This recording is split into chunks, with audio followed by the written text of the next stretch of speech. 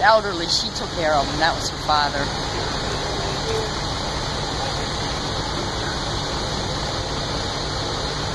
She was very nice. I mean, she decorated her yard and everything for Halloween, did it all up for the kids and all that. And, you know, like on Valentine's Day and stuff.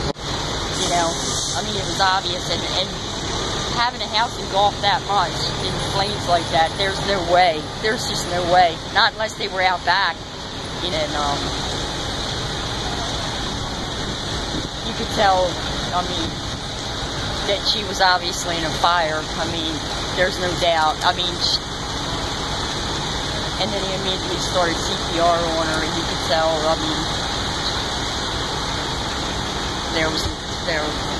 they weren't getting any response. I mean, it was quite obvious. And then they put her father right by her, and same thing. And then that's when they had everybody moved down. But it was definitely obvious.